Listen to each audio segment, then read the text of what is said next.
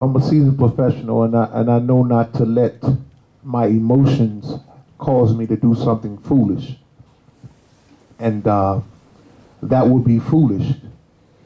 I would be more thinking about my mom. My mom wished that she could have made the journey here to see me fight. She can't see me fight. She's laid to rest now. The second Lennox Lewis fight. The reason why I stopped fighting and started crying because my mother wasn't there at the fight. Well, now my mom can't be at my fights no more. I'm gonna think about my mom. I love my mother. I have much respect for you as a fighter. And I hope you bring your best. I'm gonna bring my best. And we'll see what lies between that. As far as my son is concerned, that's over with. It ain't nothing I can do about the past. It's me fighting now, so I got to use my best abilities that I have trained and the tactics that I have honed in on to be successful in this match. Nie byłoby profesjonalne dla mnie podchodzić do tej walki emocjonalnie. To nie pomaga w ringu, a ja jestem w 100% profesjonalistą, więc to jest sprawa, która jest w przeszłości. Jeśli już, to będę walczył dla mojej mamy, której już nie ma między nami. Niedawno zmarła mama Olivera McCalla. Powód, dla którego płakałem podczas drugiej walki z Lennoxem Lewisem, był właśnie podobny. Wtedy nie mogło być jej na walce, brakowało mi jej obok ringu.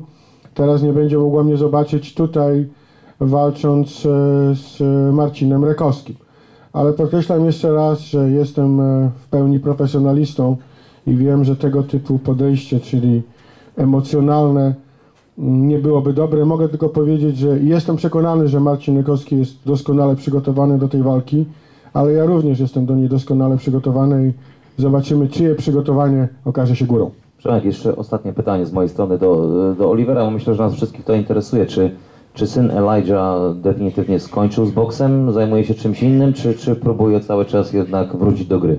A question about Elijah. What happened to him afterwards? Is he decided to continue his boxing career, or he decided to do something else? Wow, yeah, what a question. Yes, he just had a first round KO last month. Was it last month? Yeah, he just fought and he had a first round knockout. He have another upcoming bout next month and everything. He gave me some great sparring for this fight with him. He gave me some great sparring, and before I left out, he hugged me and said, "Dad, bring back a win." I also told my son, I say, "Son, I say, if you fought any of the 13 losses, the guys that I lost to, son, I want you to go and fight your heart out and bring back a win to those guys I've lost to." I say, just like I'm going to bring back a win for your loss.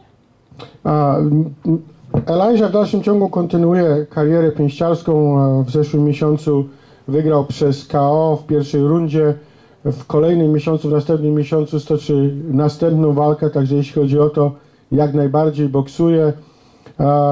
Udało nam się stoczyć parę dobrych rund sparingowych, przygotowując się na walkę z Marcinem Rekowskim, także pod tym względem wszystko jest ok. Zwróciłem mu uwagę na jedną rzecz.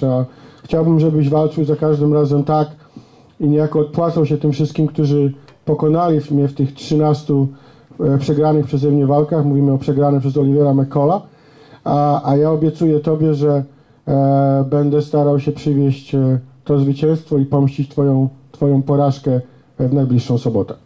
Dziękujemy bardzo. Bardzo proszę panie i panów o zadawanie pytań. Jeśli ktoś chce zapytać naszych gości tutaj o cokolwiek, to teraz jest ten czas, jest ten moment. Bardzo proszę.